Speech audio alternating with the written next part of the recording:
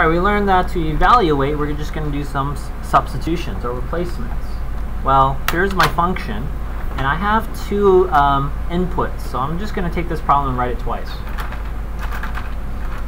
Okay.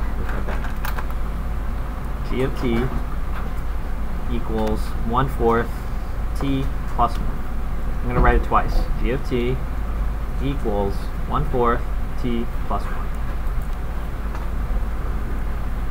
So that looks kind of weird when you see two letters there. This is your function notation.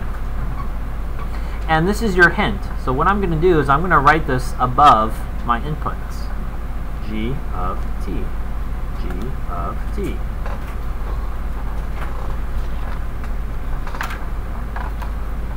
This is the same, this is different. In this input, it's telling us replace every t value with -24.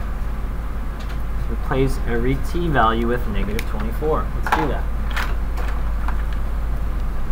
G of -24 equals 1/4 times -24 plus 1.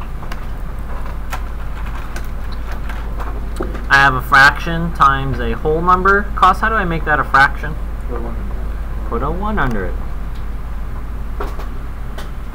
And then we're just going to multiply across.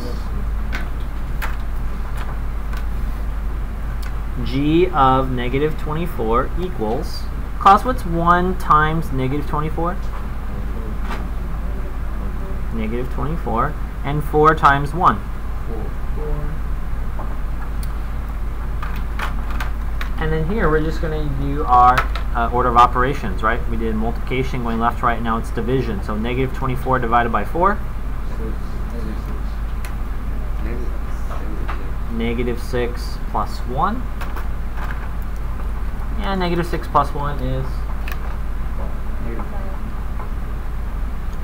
-5. So my answer is G of -24. My input is -24. When I put it in there, I got -5. Remember, you can make that as an order pair. What's my order pair?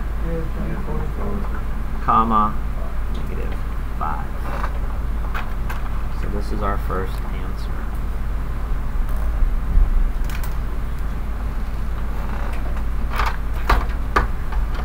Okay, let's go ahead and try that second example. What do we know about the second problem? Do you see what you have to do as your clue? Write it above. Everyone say above. That way you can see as a clue, t is going to be what value? 100. Let's do it.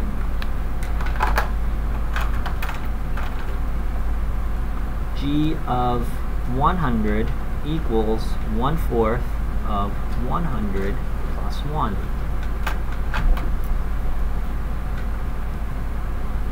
G of 100 equals, that's a 100. How do you make 100 a fraction?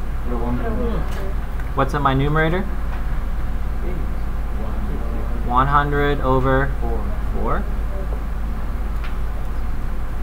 100 divided by 4 is 25 plus 1 is G of 100 equals 26. And therefore my order pair is 100, comma 26.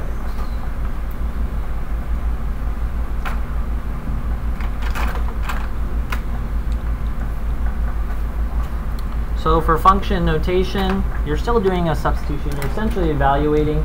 The only difference is we have this thing called function notation. Place it above your input as a clue, and it tells you what to substitute.